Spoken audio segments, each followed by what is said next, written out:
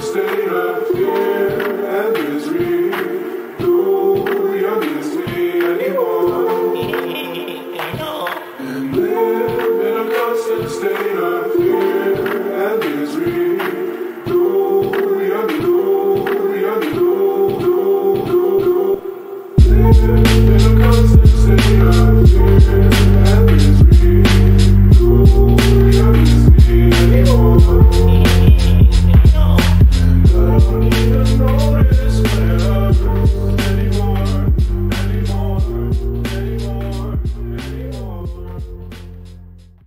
What is up, punks? It's Shinobi, and we are bringing you Block Digest episode 256 at block height 670,612 on Sunday, February 14th. So what is up, Janine? And how's it hanging, Chris? Hey. Roses are red, violets are blue. Happy Valentine's Day from CIA to you. Okay, Don't forget the government. NSA. Stop it. Just stop it, governments, okay? You're not going to come off as lovable like a Valentine. It's creepy. Just stop. Just make it stop. The fact that we're doing this podcast on Valentine's Day makes us all losers, right? Who cares? Maybe we should talk about love and... No? Nah, I think I'm just going to get drunk and buy a hooker later. Or my style. Wow, what, with Bitcoin? Would you do it over Lightning? See, that's how you get targeted by love and... I don't even know what that is. What? You don't know what love int is? Nope. Go on. So, it's kind of a joke, but part of the Snowden disclosures was the revelation that, surprise, surprise, these agencies are run by human beings, and human beings tend to abuse tools like this to spy on their romantic interests, or perhaps former romantic interests. So spelled love, INT. It's supposed to be a joke on, like, humint, which is human intelligence. So it's love intelligence. And according to Snowden documents, there was, like, this is, like, actually a pretty rampant problem. It's actually one of the most common privacy violations that the NSA had at the time, according to a audit that the NSA conducted.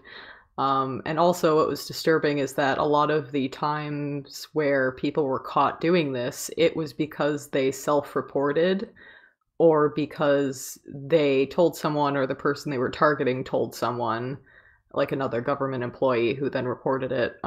Most of it was not getting caught by the NSA itself, which tells you a lot about how good they are about keeping track of their own people. The pun clicked about a sentence or two in, and it just made all the tweets today even creepier. NSA loves us too, by the way. I don't love it, though. And I never This will. is why you should never date a spy. Unless they're hot, Russian, Asian, or Israeli and want you to betray your country. In which case, go for it, dude. All right. Well, I guess let's get the mosey on the road with a little comment before we get into a full story. But did you guys see Andrew Yang talking about if he were to win the New York City mayoral race, he would start doing everything he could to make New York City as Bitcoin a friendly place as possible? Kind of echoing the sentiments of the Miami mayor looking into stuff right now. I love this so much. I mean, good luck with that. That would basically be a complete 180 flip from what New York is right now, which is crypto Azkaban. Well, I mean, as far as I'm concerned, like, let's go. Let's do this. I want to see every city in the country doing this. Because one of my biggest worries about this space for the next 10 years or so is larger federal governments starting to clamp down on mining. And if we can get all the city governments and shit to start exposing themselves to Bitcoin, benefit from Bitcoin, that's the incentive alignment where you have people who can actually fight the larger governments over stuff like that. Like, no, we're not going to go along with what you want to do because that loses us No. money. But like you know what I mean? If this type of like city, county, like smaller governments looking at Bitcoin starts dominoing, that is so much safer of an environment for mining. Just looking at the incentives of different levels of government. I mean, yeah, I guess in the grand scheme of things, it's better to have people in the government who are at least not hostile to Bitcoin. So I don't really see the downside of this. It's just that I'm really skeptical that that New York is going to be one of the early birds in that respect. Well, probably, but it's just the fact that like it's catching on as a meme. Like Andrew Yang is bringing this up in relation to his campaign for the mayor. Like that's Yeah. a very good sign. And that's assuming that he even wins, which is I don't know. I mean, I don't really know how to judge that. I know people do not like De Blasio right now, but yeah, I wouldn't even know where to start gauging sentiment about Yang. Let's make city states happen. It's a better way than selling out the desert to major megacorps. If you say so. Anyway, though, why don't you tell us what's going on in Nigeria as far as the response to the central bank not liking remittances disappear? Well, as we talked about in the last episode, the Nigerian central bank is ordering the closure of cryptocurrency exchange activity in the country and also trying to identify customers who have used them. I don't know if they consider them to be of equal weight in terms of supposed violations, but they definitely want to figure out how many Nigerians are, using cryptocurrencies, I expect. And on February 11th, the Nigerian Senate Twitter account was sharing that morning's Senate plenary, and one of the motions for discussion was the central bank's decision to stop financial institutions from transacting in cryptocurrencies and matters arising therefrom. And at one point, one of the senators, Sani Musa, stated, "Cryptocurrency has become a worldwide transaction." I assume he meant platform or medium, of which you cannot even identify who owns what. The technology is so strong that I don't see the kind of regulation that we can do. Bitcoin has made our currency almost useless or valueless. If we have an economy that is very weak and we cannot regulate cryptocurrency in Nigeria, then I don't know how our economy would be in the next 7 years. I mean, that's a pretty big statement, but I would like to point out, no, Senator, Bitcoin has not made your cryptocurrency or has not made your currency useless. It just exposed that your currency is useless because Bitcoin, just by existing, has given your citizens an escape from your terrible system of money management. But that does not mean it did anything to harm how terrible your currency already was. It just is a mirror that got held up to it, and you don't look so great. Sorry, not sorry. But then Alyssa Hertig from CoinDesk also published an article the day before that interviewed Nigerian Bitcoiners, or I mean, I don't know if they're all specifically Bitcoiners, but Nigerian cryptocurrency users. And one anonymous person said, "There's no stopping crypto. It's the future, and we won't let some old fools take our future from us. We're Nigerians. Using the crypto is the way out of poverty for the youth." And then a Nigerian Bitcoin Core contributor, Tim Akinbo, said Bitcoin is peer-to-peer, meaning that it cannot be transacted without it can be transacted without intermediaries. Your bank may be able to shut down your account, but no one can shut down your Bitcoin wallet. This development, while concerning, will not be the end of Bitcoin in Nigeria. And then Chimezi Cha, who Chris is familiar with, described the directive as ill-advised, archaic, retrogressive, insensitive, and smacks of primitive superstition. Nice. Good job, Chimezi. I mean, I just find it really interesting the kinds of worries they have, but the fact that they were also like, hold on a second, like, you have to justify this. Yep. I mean, like, Nigeria really could be a test bed as far as where we see Bitcoin just break a government. And it's like, either come along for the ride or have fun staying poor.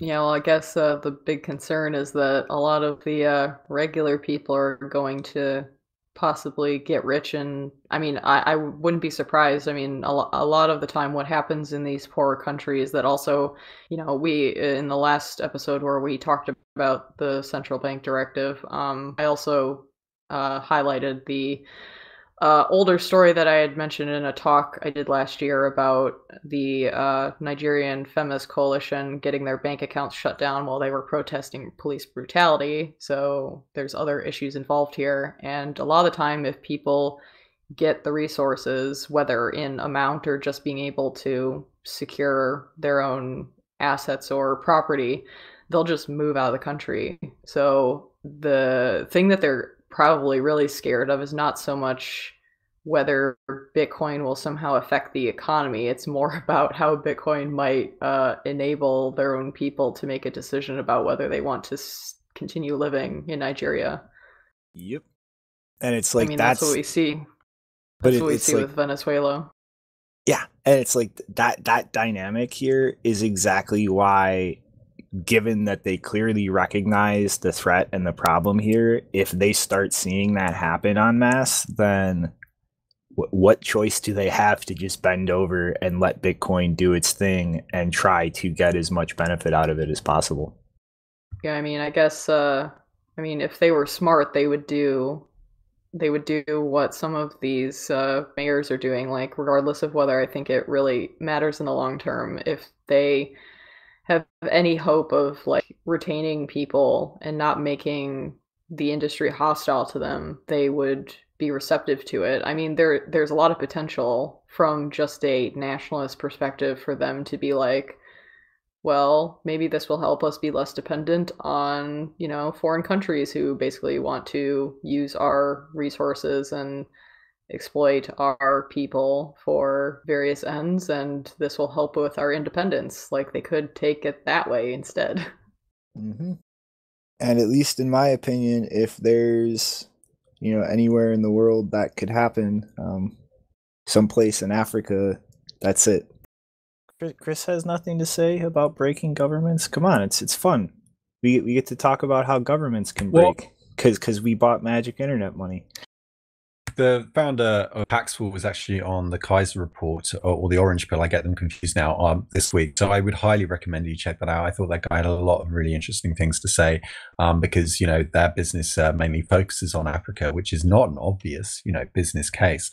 But these people that are these countries in these parts of the world, these developing countries, are the ones that are in most need of Bitcoin and its features. And it's kind of ironic that the West has ended up championing it, and we're seeing all these posturings from various states. I love the way that Bitcoin does that. I love that it pitches these states between each other. Wyoming, of course, was like the first one to really go full Bitcoin, with its laws and so on. I love the incentive mechanisms. It's just pure anarchy. It just really exploits the gap between the borders where the earth still has that power over us as a political species. And I think it's going to do the same with a lot of these developing countries. And I really look forward to seeing the first developing country that actually tries to capitalize on Bitcoin the way the United States have. I mean, the individual states, not the whole country. Mm-hmm. Like, imagine if Nigeria, like what they could do for Africa as a whole just by improving their economy by just going with this instead of trying to fight it. Well, look, I've said this on Twitter. If you follow me, you might see it. I mean, I had this sort of thought the other day that as a deflationary asset backed by thermodynamics, Bitcoin is really a progress bar on the capturing of the GDP of the planet. It's essentially synchronizing with the global economy. It's capturing all the value, and it's not going to be really useful as a currency until the super rich can buy large purchases with it, like yachts, without slipping the market. At the moment, that's not really possible. I mean, rich people can buy large tranches of Bitcoin over OTC, but the thing is that they have to do it quite slowly. It's still not. We're still not quite there yet. The market needs to grow before it stabilizes. I mean, that's the perfect way to put it, though. It's like that's the kind of opportunity in front of Nigeria. Like, if they stopped fighting this, if they hell, started accumulating in government treasuries Bitcoin, letting people do that, then their population is going to be that capturing of GDP value globally and be able to reinvest it in their own country to develop their own resources. How to have an African nation making those investments in other African nations instead of companies from halfway around the world. Yeah, well, essentially, when you own Bitcoin, you're sharing in the surplus value that's created in the global economy because it's deflationary. Its value will go up as the economy grows, and so you will then get a share of that. If you don't have any Bitcoin, you don't get to enjoy that. Yep. What this is really exposing is just that these politicians are corrupt and they don't want that corruption to end. Well, too bad. They don't have a choice. Alrighty. Are we ready for some good old-fashioned autism? I've never been officially Mm. diagnosed, actually. You mean as opposed to modernist autism? Or futuristic autism? How about cryptographic autism? Well, it is episode 256 today, so magic number. Zing. So, Blockstream has actually dropped two very interesting fancy autistic things in the last week. The first of which is a new algorithm being implemented for libsec P256K1 that winds up with a 25% improvement in signing speed and a 15% improvement in signature validation. Pretty much just playing funny math games. So let's try and not look stupid on my part here. Pretty much a huge part of the math behind the crypto in Bitcoin is the modular inverse relationship between two numbers. So effectively, like the exponential relationship between 2 points in a graph.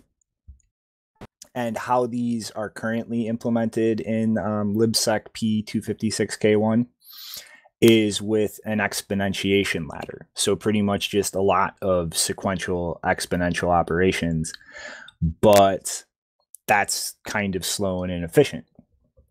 And there is an alternative kind of Euclidean geometric algorithm for doing those types of math problems, but you trade off a speed improvement for effectively not knowing how many operations it's going to take with that algorithm to finish a signature or verify a signature.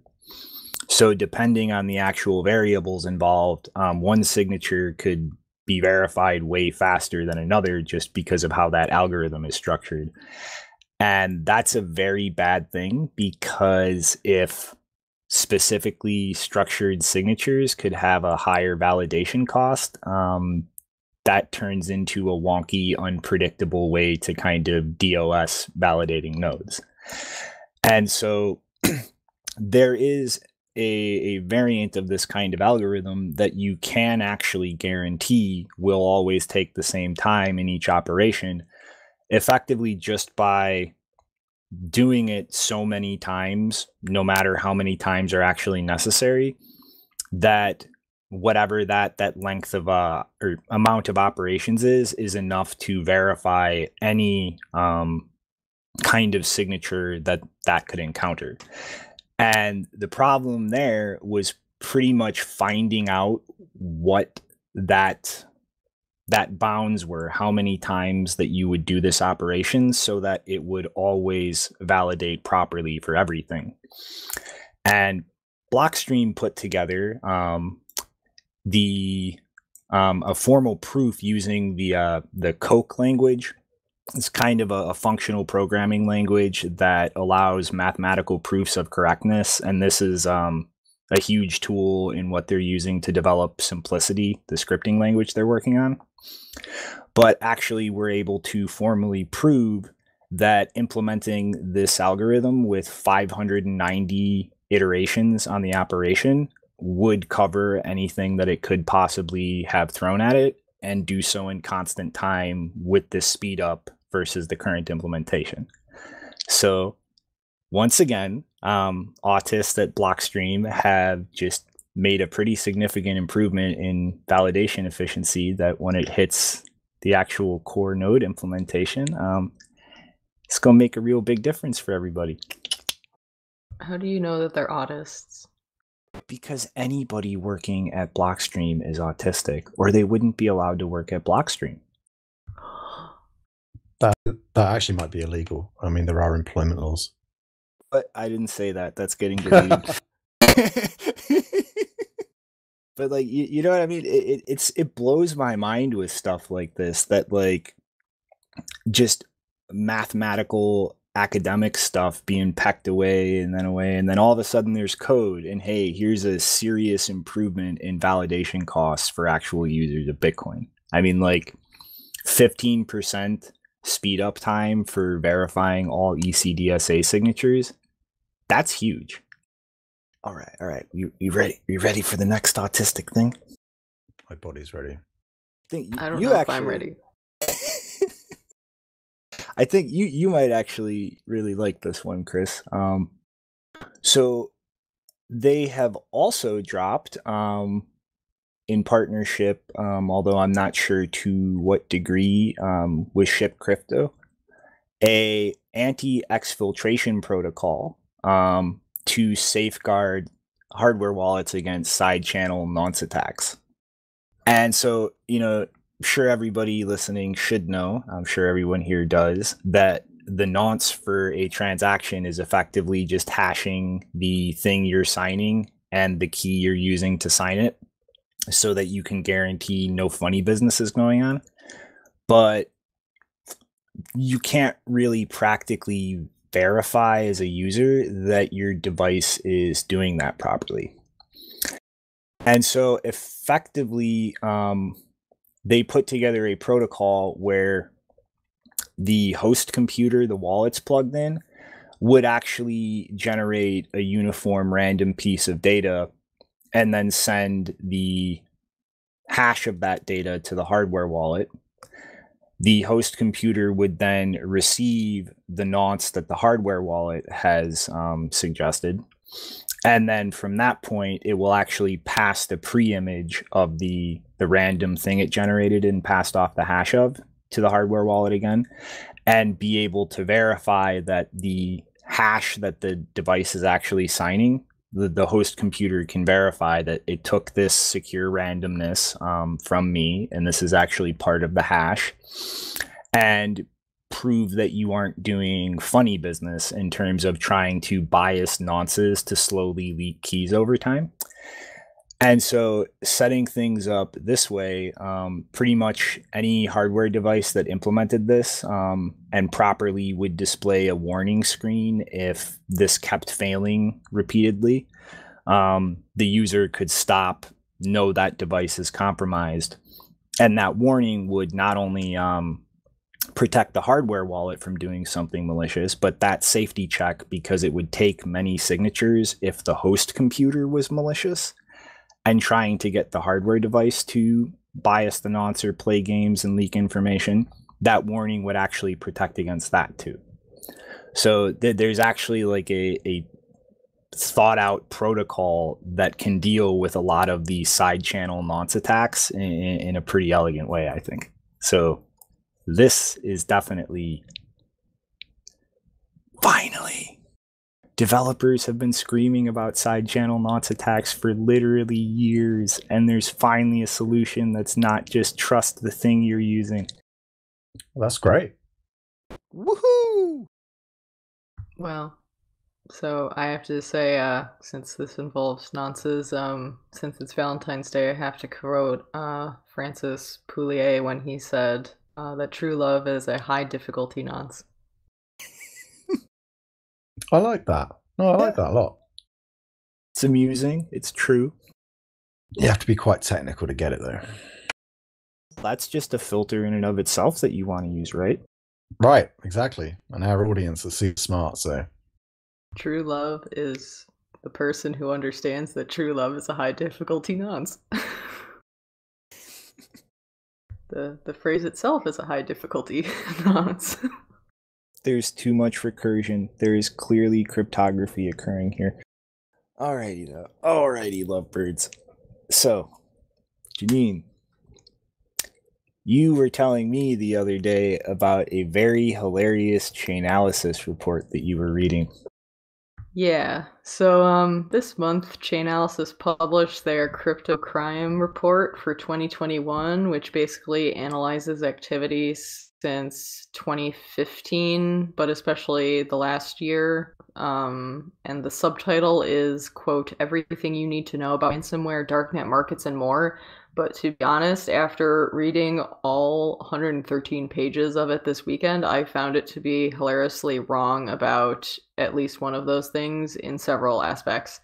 First of all, they have this term darknet market in a lot of their charts as a category of crime, in addition to child sexual abuse material, or CSAM, ransomware, drugs, scams, domestic extremism is also in there. They actually don't have foreign extremism, they have just domestic extremism, which is weird.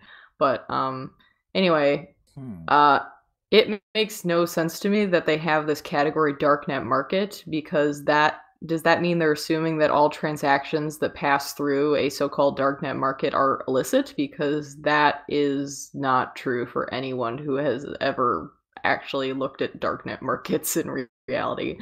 Don't really clarify anywhere that I can see what they classify as a darknet market, or I mean, they have a chart that has a list of specific darknet markets that they looked at for a particular thing about like the inflows and outflows, but it's not clear, especially for like the beginning charts, what they included in that. They don't publish, as far as I could tell. I mean, I looked through the entire thing and I don't recall seeing like a specific definition or how they justified making this a category in itself. It just seems really weird.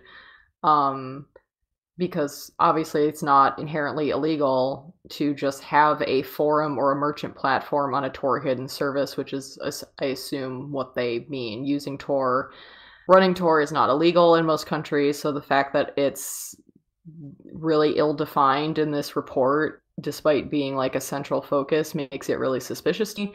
Of course, if you consider that these reports are mostly meant for law enforcement and compliance people in order to justify their own existence, the ambiguity is not surprising, because this is not serious scholarship, it's just PR.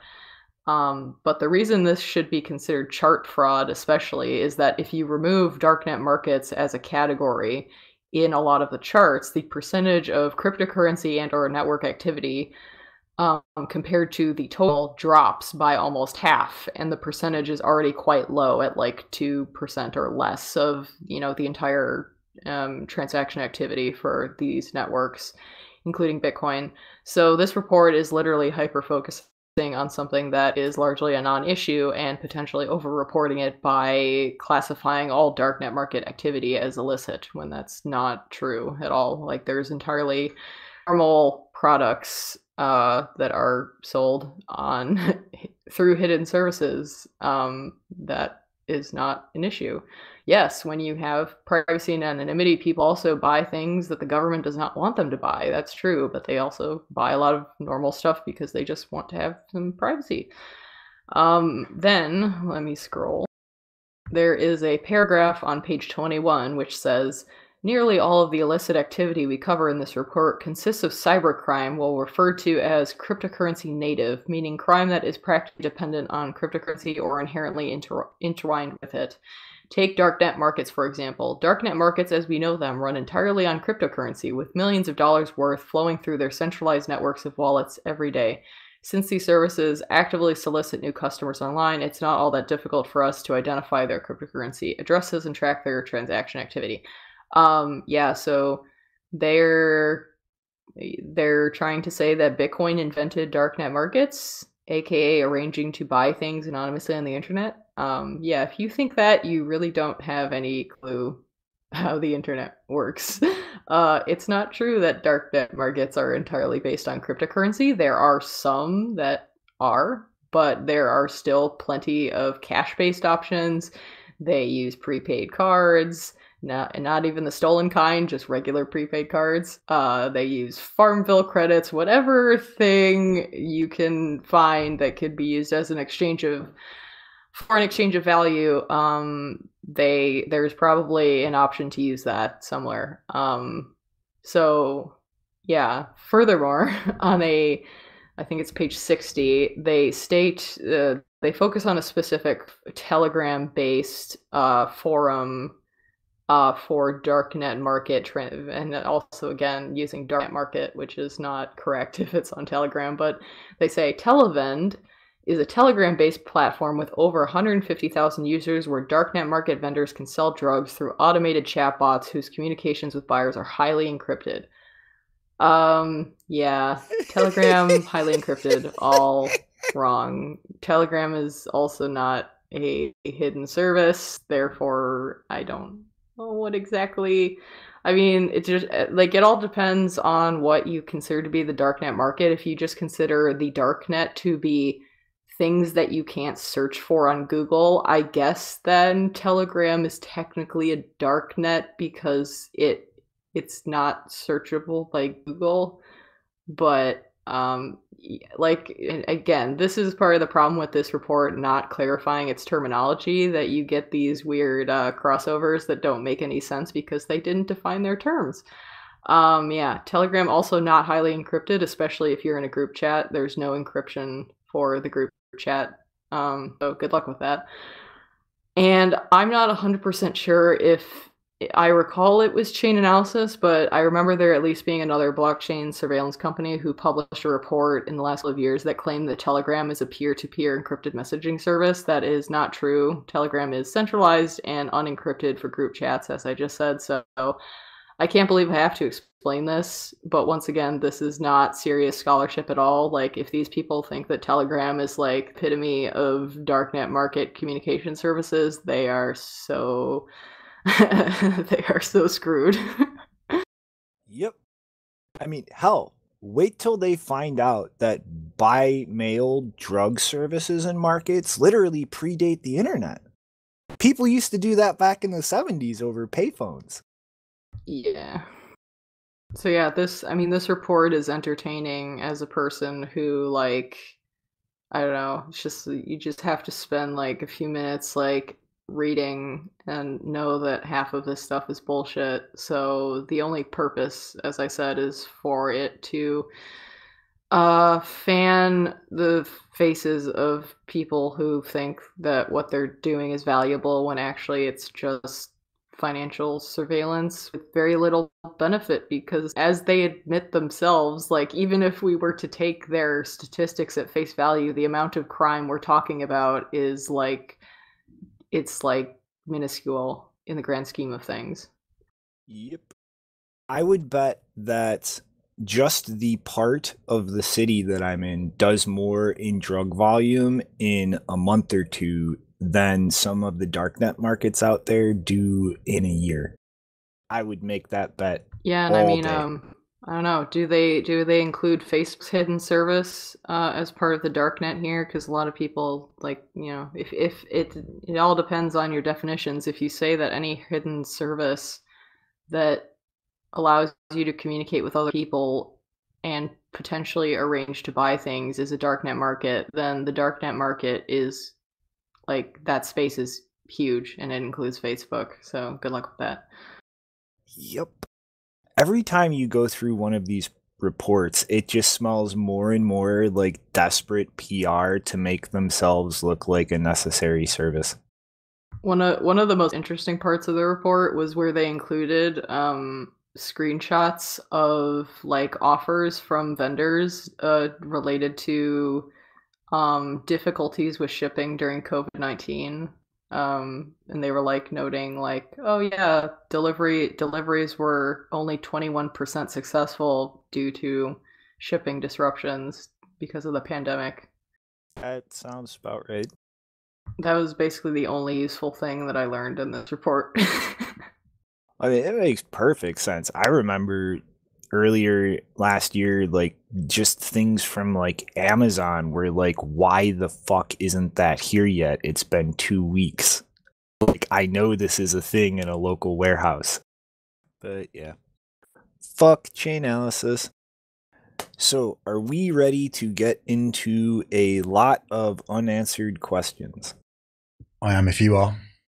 I am. So, last week on the digest, we covered the disclosure of a multi-sig bug for the cold card by Shift Crypto, where the cold card was not doing an automated check when you create a multi-sig wallet that its XPub is one of the XPubs registered in that device, which is a legitimate issue, setting up a wallet that is not entirely just cold cards and entirely done without a coordinating computer in the middle. But then went on to claim there was no way to verify after the fact that this is correct. And I broke down how even though it's definitely not a friendly UI and it's a pain in the ass, you could just export a wallet file of the single key on the cold card.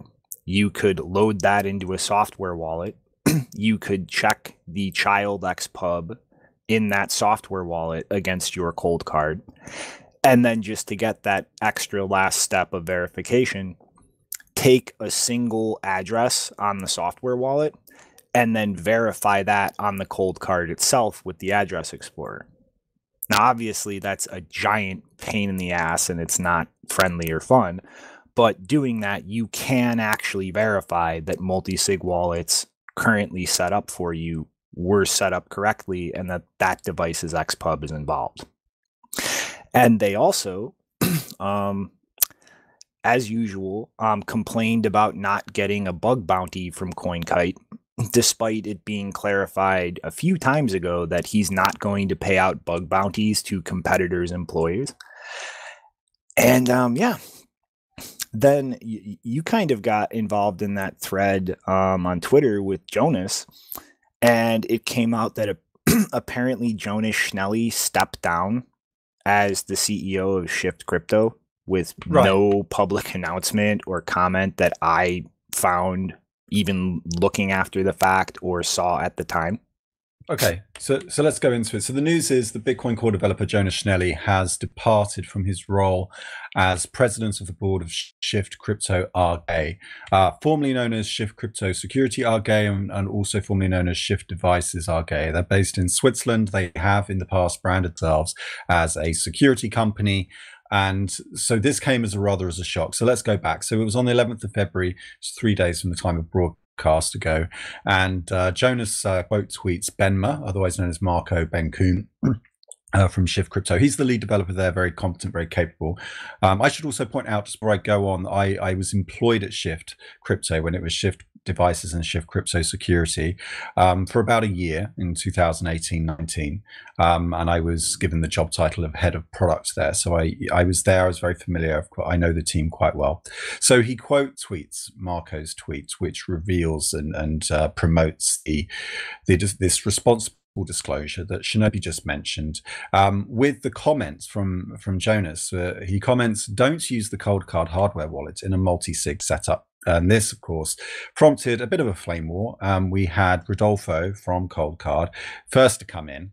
That bug is fixed, he says. Should people not use Bitbox because you forgot to use the secure element on the Bitbox one?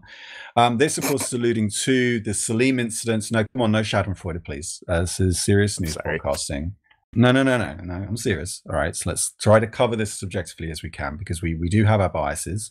I used to work there. I mean, yeah, you like the cold card. I also like the cold card, but let's try to review it as objectively as we can. So this alludes to the Salim incident, which I believe was sometime around November, December 2018, where Salim revealed that despite the claims of Shift Crypto Security that it had a secure element, the secure element apparently did not appear to be enabled or did not have the security features enabled, thus rendering the marketing claim a little bit of an issue for them. So the problem here is that when Salim did that disclosure, he of course had the courtesy to tell everyone that these bugs had been fixed, whereas Jonas doesn't do that here. So then moving on down the thread, I'll take you through it. I'll skip over the memes. We'll put the link down in the description below, and you can enjoy those separately. He then goes on to say, well, look, wouldn't use the Bitbox one as well. I mean, his own device that he made. He's saying he wouldn't even use it. He says, well, maybe I would use the Cold Card 2. I think he might mean the Mark III. But I highly doubt it with those amateurish executives. And this is, of course, when I step in and I say amateurish executives, you said it. And what I'm alluding to there is my experiences working with the team. And this is when we get this revelation. Jonas says, most startups start amateurish. After a few years, you need to learn from it. Since I left Shift Crypto Bitbox, the amateurism seems gone. They are now doing really good. To me, it looks like CoinKite is still struggling with communication and transparency. So stop right there. So there's a few things we need to unpack here. First of all, nobody that I've spoken to since was aware that he left. I wasn't aware. I didn't see any announcements. I searched through his timeline. I searched through Shift Crypto HQ on Twitter. I didn't see anything. I looked through their blog. He says that he did a broadcast. He did some kind of podcast, and that it's up to us to go find that. I haven't been able to find it so far. I've listened to 2 or 3 now that he's done. I have more time this week to go through that. So it's a little weird. This is an unusual way to announce you're stepping down as the chairman of a board, as we would say in Anglo-Saxon legal culture, or president, as they call it in Switzerland. But okay, all right. So Mr. Hoddle steps in. Why did you leave Shift Crypto Bitbox? Jonas. Plain and simple. Open source development is in disharmony with business-driven development. I'm a bad businessman. Business trade-offs are against my nature, as well as altcoin support. Oof. I wanted to stay away. I wanted to stay away. I keep meaning stay away. I wanted to stay away from the pressure to make money. I only care about Bitcoin. Okay, look, props. I mean, I respect that. I think he's taken a little bit too much on himself here, to be honest. I don't think he was the only, amateurish person there, because it's almost as if he's implying that the amateurishness has gone since he left. Therefore, it was because of him. I don't think that's fair on Jonas at all. I mean, you're part of a team. But yeah, okay. So he wants to focus on Bitcoin. He got a lot of support from that. He was the tweet has been liked 74 times so far, and he was also quote tweeted, and people were congratulating him. I did pull him up on the transparency. I think it's great that Shift Crypto and their former founders are demanding transparency, not just from Cold Card, but anyone. I think it's really important in this industry. But I think leadership starts with you, right? Like if you're going to come out with a statement like, we need more transparency, I think it's important that you go first. So I think that's okay. Shift Crypto is not a public company. It's a private company. You could argue that they don't need to make an announcement when their chairman steps down. But you need to understand that Jonas Schnelli was pivotal to Shift, absolutely pivotal, because he is a Bitcoin core developer. He brings brand equity to the table. He was used in marketing literature. He was touted in front of investors. And I think Shift will probably find it quite challenging going forward in order to raise money without Jonas being there. So I do think that it warrants a response. And what's quite shocking here is that it would appear that Shift had time to do a security disclosure on a competitor product, but didn't have the time to announce this major shift in its board of directors. And there are still yet more answers, because actually Shift Crypto Security, RGA, as I mentioned, actually went into liquidation around March last year. They set up a new entity. Yeah, right. It's bankruptcy. Yeah. Yes. And there was a list of creditors, and they've all put in their claims. I understand that the staff at Shift were informed not to talk about it. And I think, certain NDAs were in place and so on. It looks like they plan to enforce those. So I don't want to get anybody into trouble. But yeah, it looks like that has gone bankrupt, which then leads to questions. Well, what is this new entity? They are now Shift Crypto RGA. Now, when they were pushed on this back in June, they actually stalled on announcing that as well, talking about transparency. So that happened around February, March time, 2020. And then it wasn't until June that they put on the... It's just clicking into my head. You might want to explain that last corporate entity meaning in Switzerland, because of how that sounds when pronounced. Yeah, so all it stands for is AG, and that's just a corporate designation. and the reason he's pronouncing it that way is because that's how it's pronounced in German, those two alphabet characters. Yeah, I'm not going to attempt to pronounce the German on air now, but yeah, when you speak to a German speaking person, they pronounce it "arge," and so it's on like that.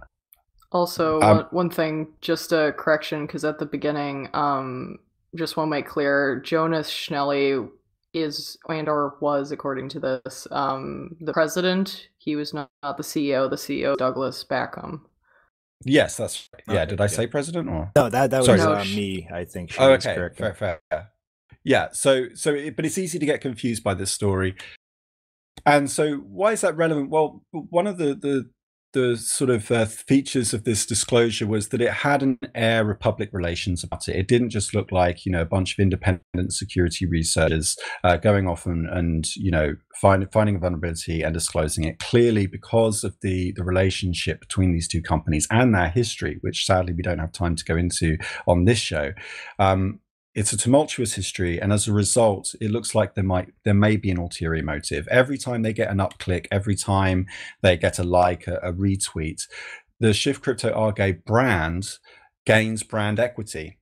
You see, they get exposure, they get awareness, and so from the point of view of a competitor, when they're being asked to give a payout for a bounty, I can understand as an outsider how that could maybe be a bit of a sting in the tail. It kind of feels a little bit like you're double dipping, right? Because it also, benefits you in other ways. So then what it was revealed is that there were these other spun articles, very low quality spun articles. Now, a spun article on the internet, if you remember from the old days of SEO, basically you would upload your talking points, you would give it to some reporter, very low quality SEO style reporter, and they would spin it into an article for you. And then they would post it all around the web. They would get it cross-posted and lots of backlinks to your website and so on, and it will be translated into several languages. So it would appear that a low quality article like this has been shared around the internet with the news title, the headline, CoinKite would have hidden that its wallets were vulnerable to remote attacks. And actually, to his credit, Marco has come out and said, look, I didn't know about this. This looks particularly poor quality. Hugo Wen from Nunchuck has also did a very good tweet, in my opinion, saying, look, a 3-month embargo is standard practice and it allows users to patch vulnerabilities before the official disclosure. So I think, look, we don't know who did that. But obviously people jump to conclusions because they ask, well, who profits, right? Cui bono, who profits from this? Well, it could be, a salty competitor or somebody that wanted to, it's essentially a hit piece. And a definition of a hit piece is an article that looks unbiased, but actually it's designed to besmirch and tarnish the reputation of somebody, you see. So this is problematic, and it may be that Shift are innocent victims in this. It could be that somebody else did that. It's unlikely that the reporter found it by herself. I think it was Sally Lloyd was her name, was one of them. I looked through the journalist's or the reporter's history. I won't call her a journalist, but the reporter's history. She doesn't have any history of reporting on security issues. She's got 1 or 2 on cryptocurrency and Bitcoin, but mostly it's just world affairs. So it's not really clear on the origins of that, but let's say that exacerbated this story and it kind of aggravated it a lot.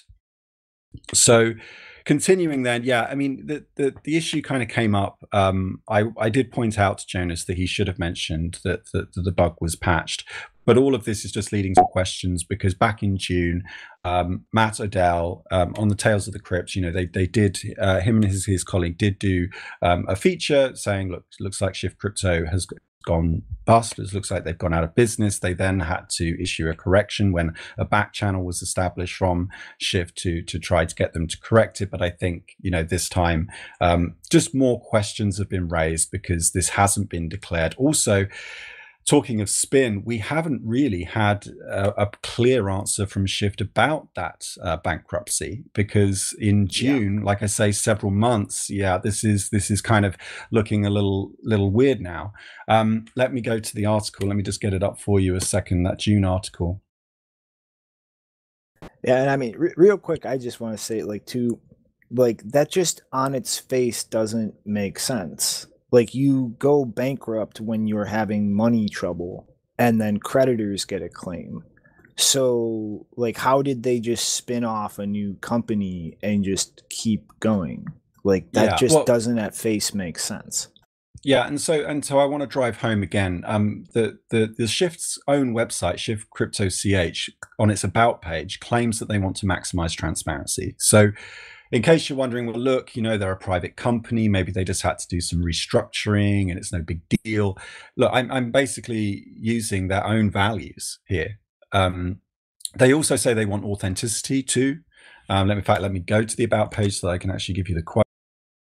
So this is a quote from, as it now says, Jonas Schnelli, former co-founder and advisor. "We aim to minimize the need for trust anything or anyone, including ourselves, and maximize transparency. We value authenticity, minimalism, and thinking outside the box." I mean, look, damn right. I mean, I totally agree. So I think in the spirit of maximizing transparency, let's just quickly go over this article that was dated the 2nd of June, 2020. It's titled Shift News, focusing on the core business. Byline, Shift Crypto will be focusing their efforts on an open source BitBox02 hardware wallet and its companion BitBox app. We have decided to go to our roots and pull all our effort into delivering a best-in-class hardware wallet. This is an interesting way to say we've gone bankrupt. This is a very interesting way to say it. I don't see the word bankrupt anywhere. Essentially, the way it spins it is, well, look, we had all these other projects. We were a little bit distracted with the BitBox base, etc. But actually, let's just focus now on doing one thing, really well, which is this BitBox02. What does this mean for you? Nothing is changing for the BitBox hardware wallets users. We are committed to delivering and improving, supporting the BitBox02 and the BitBox app. Blah, blah, blah, just regular, marketing material. Matt Odell, of course, pulled them up on Twitter about that because, people were sending him the company registry, Switzerland has, like many states, they have a list of public companies and private companies. You can go there anytime. You can look up who is the CEO, who's on the board of directors. And he says, well, look, this is crazy. And then Shift put in the dreaded silent edit. Oh, the silent edit is never a good sign. This is terrible for public relations. So a silent edit in media is when you update an article without saying so. It's usually ill-advised. You should usually have some kind of changelog or some kind of ETA, as we used to say in the old days of the internet, edit to add, where you put in, say again? Revision control. Yeah, revision control, exactly. So they added something at the end to say Shift Crypto AG was founded in Switzerland in 2020. Shift Crypto Security AG closed for internal structural reasons, which I think just means we ran out of money. I'm pretty sure internal structure. So this is known as Spin. Maybe on the next show, I'll get the Wikipedia entry for Spin up and we can actually go through one. If I might even do a competition where, like, if you can give me all the examples of Spin in this article and others, I'll send you some cheeky sat over Lightning or something.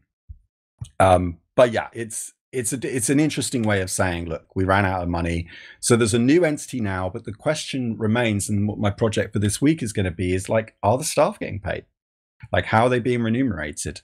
I've posted up the links on Twitter. It's basically all over my timeline right now. I'm talking to people. I'm engaging people. I'm trying to get information. I think it's a relevant question at a security company. I wouldn't want to get on a plane if the pilot wasn't getting paid. If the crew weren't getting paid, I'd feel a little uneasy about that. Maybe that's not the right analogy. I don't know.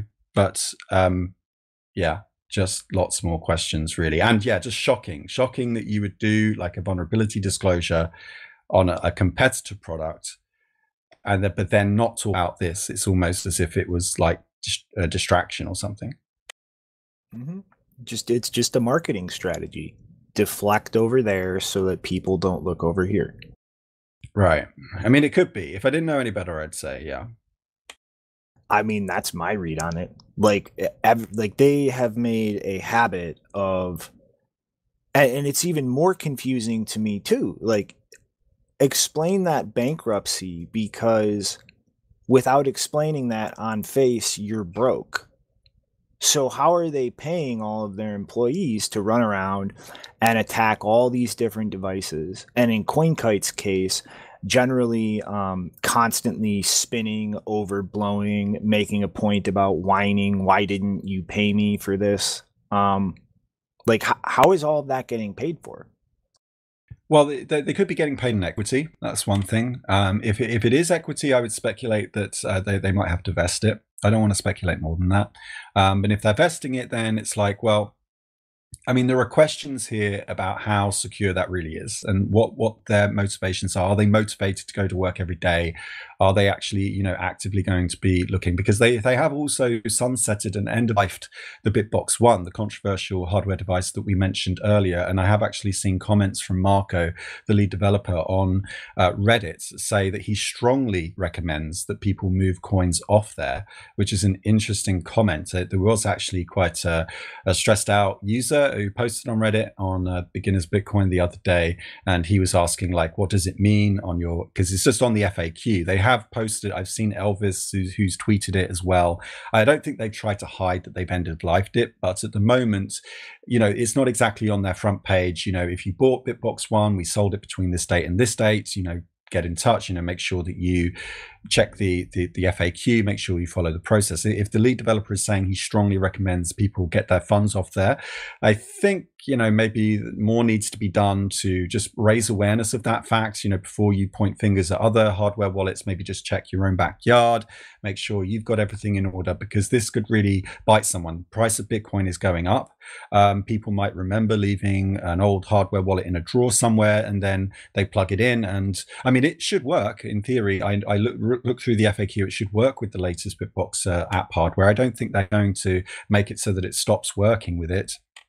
But for some reason, they say that it might be less convenient in the future to get your coins off. Not clear what that means.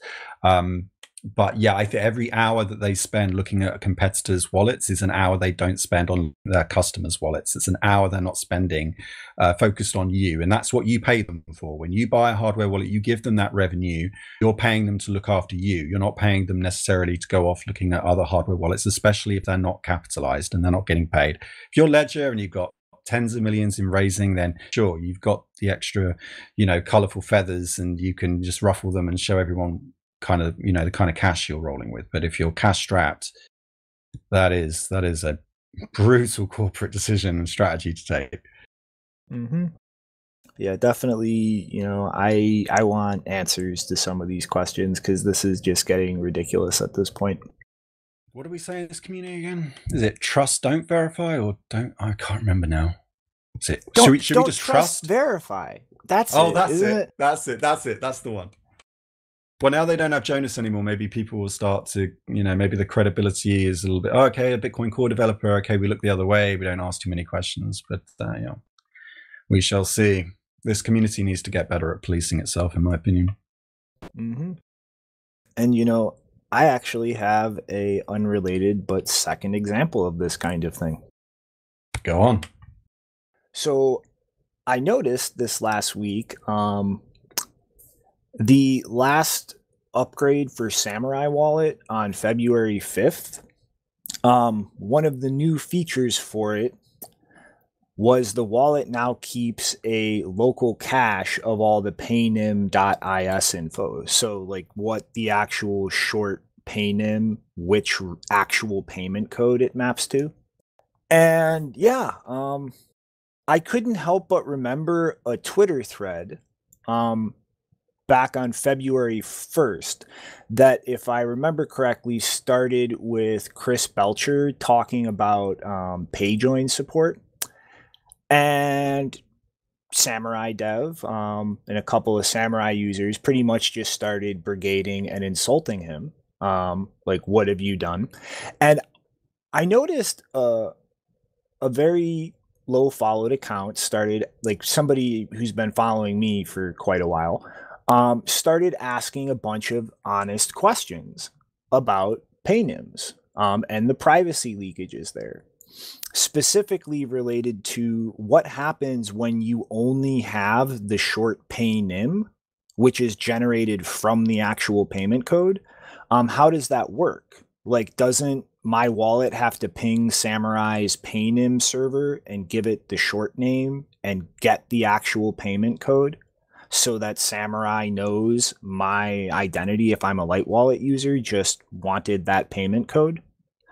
And There's not really much here because all they could really do with that is associate that to an XPub for a light wallet user and maybe know which paynim a opening transaction on chain for that map to.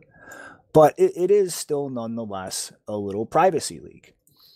And TDev's only response to this was a just pissy tweet. The spec, paynim short names are not defined in BIP47. Oh, I made this thing. But then 4 days later, the wallet quietly patches that slight privacy leak by caching all of that data locally after this thread where he completely did not engage with this user or answer any question related to this whatsoever. It just dodge on Twitter, quietly patch it. And I just thought that was kind of interesting. Like that, this is a privacy tool that had not severe by any means whatsoever a privacy leak that they were being explicitly questioned about, and they just danced around, didn't answer, and then just quietly patched it and hoped it would go away. Yeah, it's like the silent edit, the silent patch. You just brush it under the table. You don't tell people how urgent it is. I mean, yeah, this is what happens when you foster an environment where instead of working together, you're just constantly shit-talking people, including your own users or even other wallet users who might possibly use your wallet, and your first response is to shit on them instead of,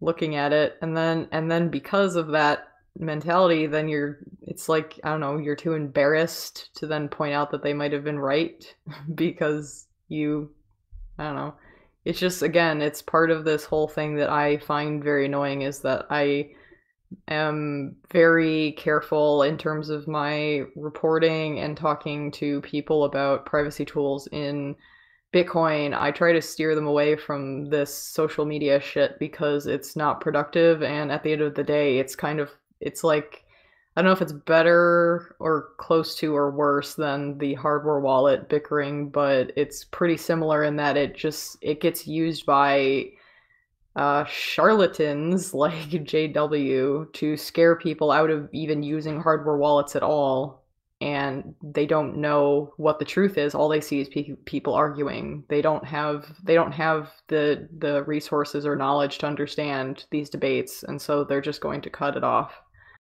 Yep. And like this is not the first time either that Samurai has just quietly patched an issue that people were not aware of and just never acknowledged it publicly. Like I'm aware of at least one other incident of that. It wasn't a privacy issue, but it was a serious issue. And they just patched it, pretended it never happened, and moved on. And it's also important that paynims get looked at more, because at the moment, Samurai is the only one that implements it, and that's sad. Like, more wallets should do it, but if there's this like general tension and infighting, it's going to be really hard to get. I mean, for one, it's a privacy feature, and there aren't that many privacy wallets, so it's going to be really hard to get other privacy wallets or other wallets to work with them to, implement something that's compatible, which it should be. It's not viable long term to just have one wallet, because basically that means if you're using paynims at all, it's very obvious which wallet you're using. So like it's I don't know. This should not be the way that people respond to each other. Yeah, like people aren't improving like that spec. They aren't expanding on it. They aren't finding any issues that might exist. They're not extending it in any way, entirely because of this stupid attitude. Yeah, and I have to just remind people once again, because I keep hearing JW's name, and apparently, I don't know, I guess he's caught the attention of more people. Yeah, so he was basically a no-name person back in, what was it, November 2017, which is around the time that he actually bought Bitcoin for the first time. And he was on the show a lot for like 6 months ish, and a little over 6 months, and yeah, he ended up not being who he said he was. And since then, he's managed to grow a following outside of us, and we've continued to warn people about how he's an idiot and gives really terrible advice and shows he has no fundamental understanding of Bitcoin whatsoever. And people still, I've noticed, especially, like, sorry to do the religion card, but people who are religiously inclined in the space, like, no problem with you being religious, but you're kind of banding together with other religious Bitcoiners who are not smart or honest people just on the basis that they share your religious affiliation. And I would just like to say, Jesus would probably have something to say about that. You know, just saying. Yep. And it's like the reason he's not here anymore is because he would do no research and constantly say incorrect things and then ignore anybody else bringing up that was wrong. You should learn what you're talking about first. And he's just a liar. I remember when he had a wife and that was his constant excuse to dip off after recordings to, oh, wait, I'm a single divorced father. That's been the shtick for forever. He's been a academic math professor, security researcher, all these things that when you really start talking to him about stuff, he barely has the vaguest grasp of. He's a complete fraud. Research lab. He secured a bioresearch lab at the age of 21. Yeah. But, you know, it's just, yeah. I think that should tell you something when stuff like this happens. When a developer, a project lead refuses to engage with open, honest questions about their product that might indicate a flaw in it, and just quietly patch without acknowledging, yes, that flaw exists, and just try to sweep it under the rug. Like, you should ask yourself, what kind of person acts like that and does not publicly hold themselves accountable for things they do publicly? Well, I mean, just to make clear, I'm not I mean, maybe you want to, but I'm not equating Samurai Wallet with Shift because, from my perspective, by no Samurai means. Samurai at least did something useful and created a functional product that, you know, isn't whatever. Yeah, proportionally they are nowhere near the same thing. It's in my mind, the commonality is the behavior. Like, I mean, it's kind of fucked up when you have an issue that exists in something that nobody will acknowledge publicly because brand look bad. That is a very bad environment to create in this space. Well, you just summed up. I mean, that is a problem throughout this space. It's a problem with throughout exchanges. I mean, a lot of this, okay, let's summarize it this way.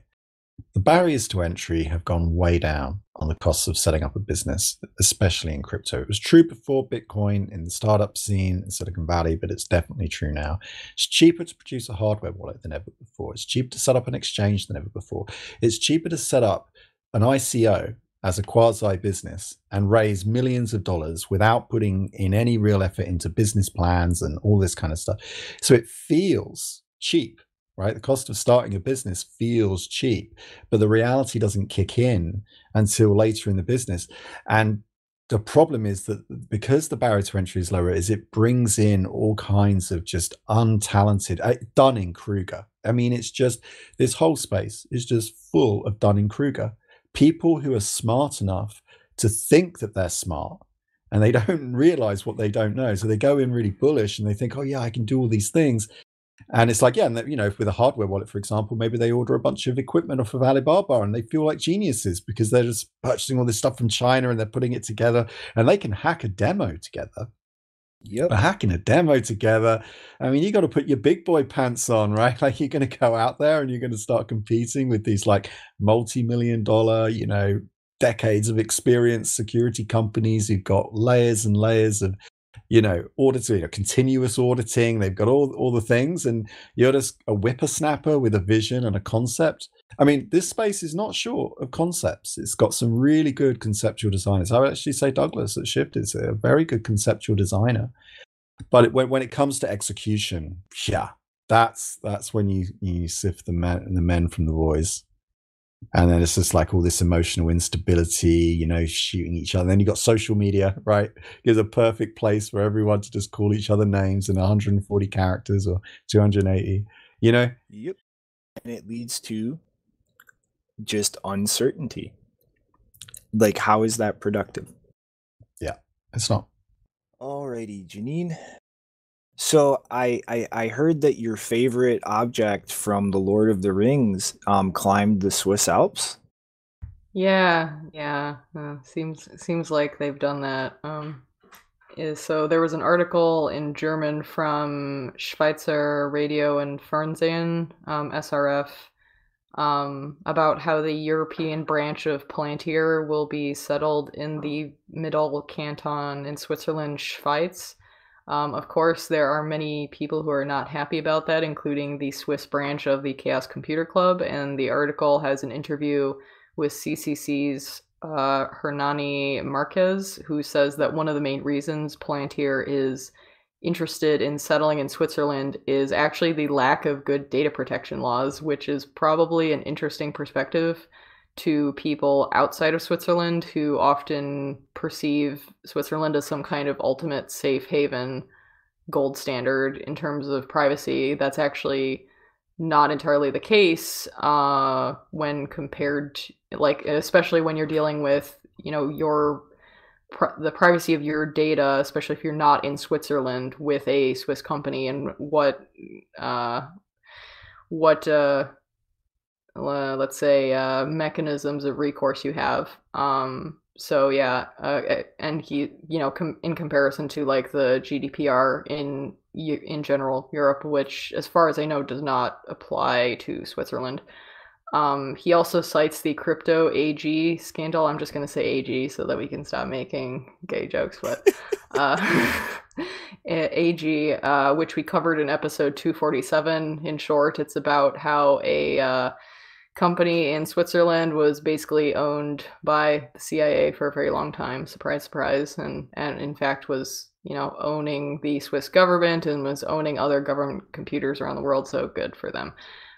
He states that Palantir's client list reads as a who's who of the entire military-industrial complex, and of course, the CIA was a early client and funder of Palantir. Like, there's no way you can really look at Palantir and get them in a good light if you care at all about the fact that the military-industrial complex is evil. So. But yeah, so the Palantir joke, obviously, I don't know actually if I talked about that on the show, but in short, the kind of CEO of Palantir was interviewed in a very long article, and he kind of made this claim that actually the Palantir, which is from Lord of the Rings, it's that glowing orb thing that Sauron's eye appears in, and Aragorn kind of like fights visually with in the last movie and book of the Lord of the Rings trilogy. So the CEO of Palantir tried to claim that the Palantir was actually a good device because it helped trick Sauron into not seeing Frodo go into Mordor, which is, it's weird literary analysis that is so full of shit that it kind of just shows me that they struggle with their own lack of ethics, that they have to come up with that kind of story to make sense of why their name is Palantir. Related to that, I don't think I mentioned this either, but they have recently made some kind of government decision-making operating system or software or something, and guess what they called it? You saw this, Shinobi, right? Drop it. Yeah, so the name that they gave it was Gotham, because of course, if you want to help governments make decisions, you want to name it after the worst and most corrupt city kind of in comic book history. like that just sounds like a great ideal to strive for. So like if you need further evidence that their naming schemes are like flashing bright lights in your face, we are evil. I don't know what further evidence you need. But yeah, in this article, I mean, he didn't go into that about Palantir. That was just my own interest in Palantir and how weirdly, transparently evil they are. He also, in this interview, points out that there are Swiss banks who are customers of Palantir and that they have interest in financial analysis slash surveillance since the very beginning because, as everyone knows, Palantir was conceived by Peter Thiel initially as an anti-fraud algorithm for PayPal, which he also co-founded. So yeah, yeah, Switzerland not so great, and Palantir is now in Switzerland, and people are not happy about it. And who knows what shenanigans they will get up to there. Building the Eye of Sauron. Yeah, I mean, I guess they're gonna make a lot of the snow melt. I don't know why I even tried to make that sound. I knew I was going to fail. So, you ready for something weirder than Palantir in Switzerland? Lil Wayne, Jay-Z, and Jack Dorsey are collectively pledging 500 Bitcoin to create an entity to fund Bitcoin development. That's right. You heard that right.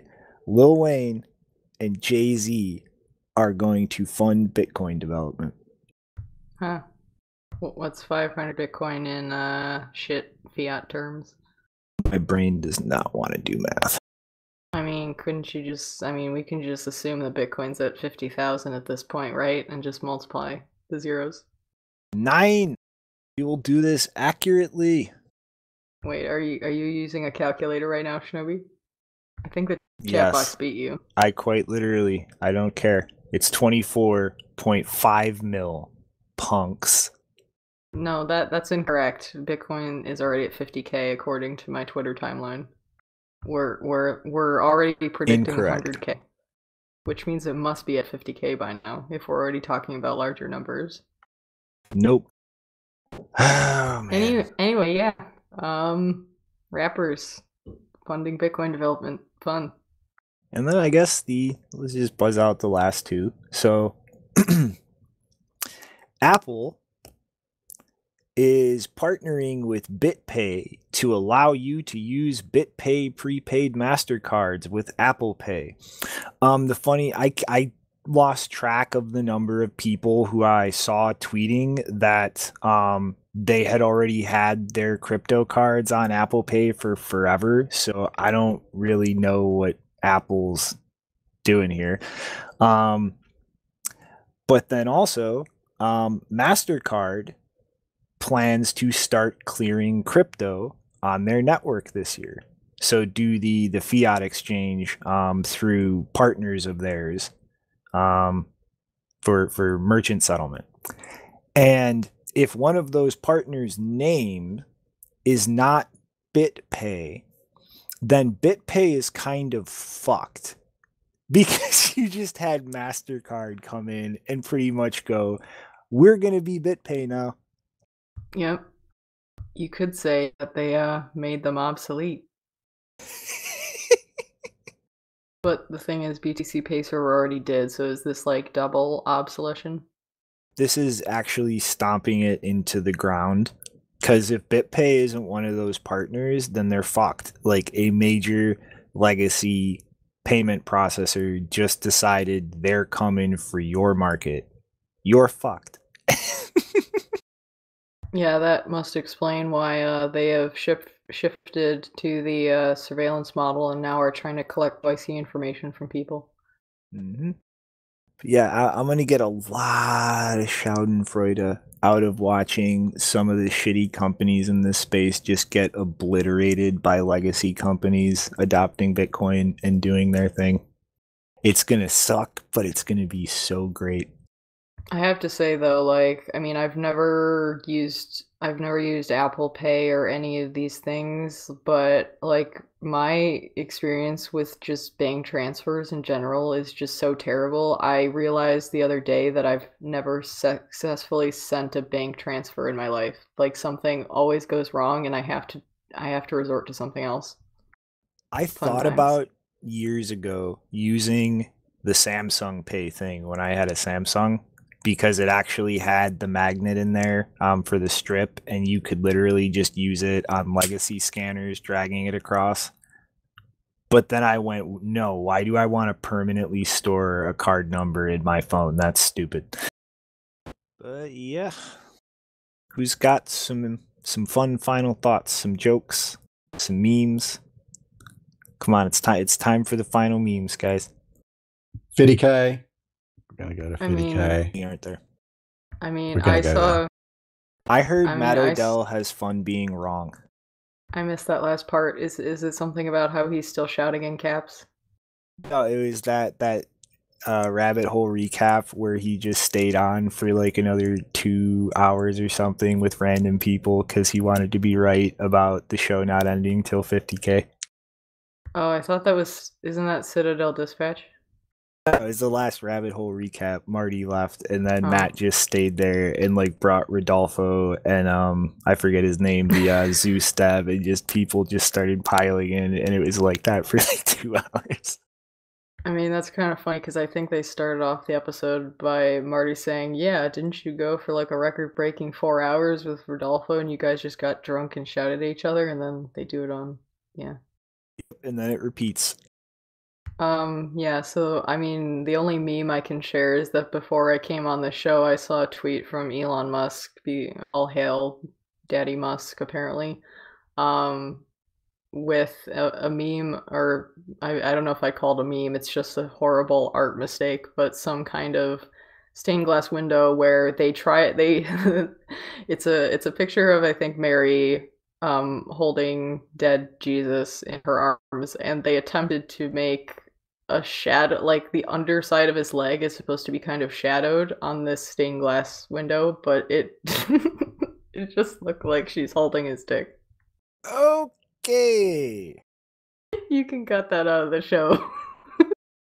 Nope. I just thought I should share. I don't think I will. I've been making dick jokes every show now.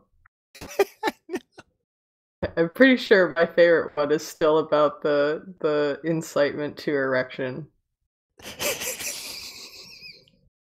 Well, on that note, if nobody's got anything else, I'm going to go on my merry way and find the half of America losing their mind to laugh at.